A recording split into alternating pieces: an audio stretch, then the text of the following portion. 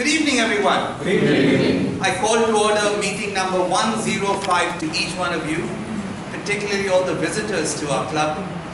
Toastmasters, as you probably know, is a forum where you learn and practice the art of public speaking. There are many Toastmasters clubs around the world, and this particular club, the Bangalore Toastmasters Club, is the second oldest Toastmasters club in the country and perhaps the biggest of its kind in India as well. If you would like to know how to join a club, or if you want information about Toastmasters, you can get in touch with our weekly membership, Toastmaster Melvin, during the break. Melvin, would you just stand up for a moment? That's Toastmaster Melvin. Guests, before we proceed, we'd like to know about you. Would you like to introduce yourself? Just tell us your name and what you do. Shall we start with you? Yes. Leading Toastmasters. My name is Cherian. Nothing but the truth this evening. Members, how do we welcome our guests?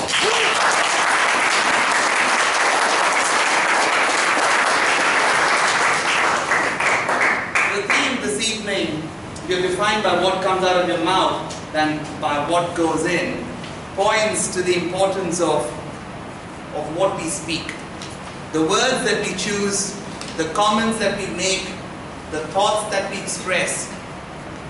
We need to be careful about this. Now, I had complete conviction on this saying till November 9th. November 9th changed my conviction on this particular adage. Do you know why? What happened on November 9th? Demonetization. Okay, what else? What else happened on November 9th? Speak aloud. Donald Trump got elected. Now, after having said all kinds of rubbish about human beings, about women, about minorities, about environment, about everything, he still got elected to the world's most powerful office. Now, would you believe this maxim after that? Well, he might have got away, but in general, you can't get away by speaking rubbish. I had this professor of mine in college. When I joined college, he was relatively new. He was a bit of a greenhorn. And he was teaching us Indian economy. Now, in the very first class, we knew he was out of depth on the subject.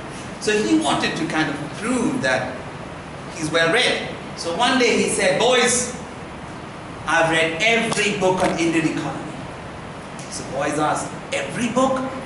So one of them asked, "Sir, have you read Indian Economy by Simon and Garfunkel?"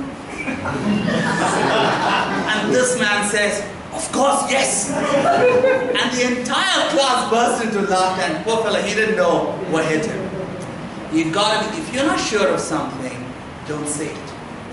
You've got to be careful of what comes out of your mind. Sometime back, there was this man who had lost all hope on life.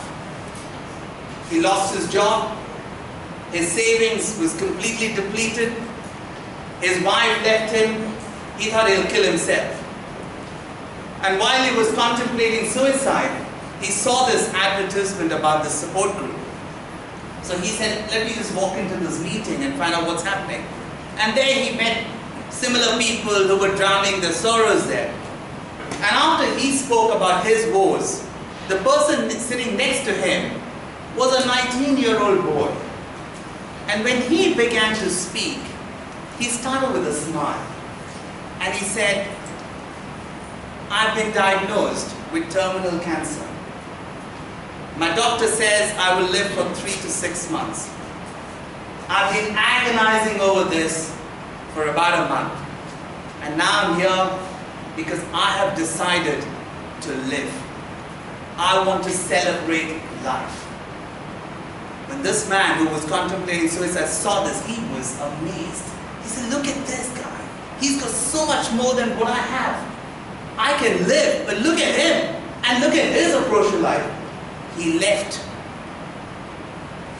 with this conviction that he needs to undo and rebuild his life. Words can do a lot. In this particular man's case, it was just the story and the sentence that I want to do something with my life. Those words captured his imagination and he wanted to rebuild his life. You never know what your words can do to people, and therefore choose your words carefully. And you cannot have a better forum than Toastmasters to put this idea into practice. On that note, I'd like to call on stage the MC for this evening. She is a journalist. She works for Your Story, and her job involves chronicling startups and the lives of entrepreneurs. She surely knows how to choose her words. Ladies and gentlemen, please help me welcome the Toastmaster of the day, Toastmaster Aparajita Chaudhary.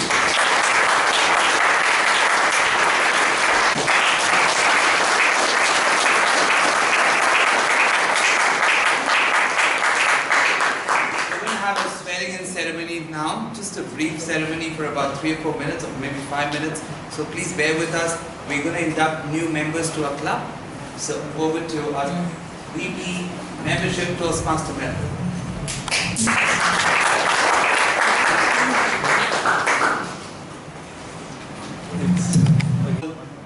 And of course we've got several other names as well. Now, did you enjoy this meeting? Yes. Do you think it was great? Yes. If you think it was great, you should come back and see next week's meeting, because next week we complete 20 years of our club. That is no mean achievement. 20 years, and we're going to celebrate it in style.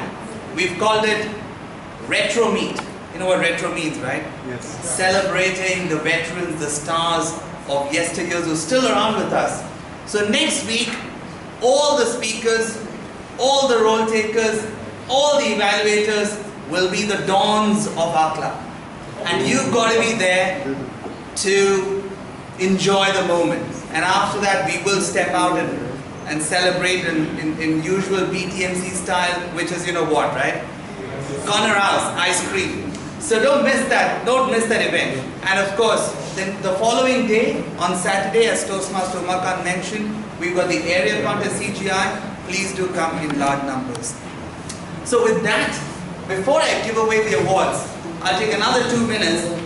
Is there anyone here who wanted to speak but didn't get a chance to speak? Just show of hands. Please come forward. You've got to come quickly. Come forward. Anyone who wanted to speak, didn't get a chance to speak, come forward.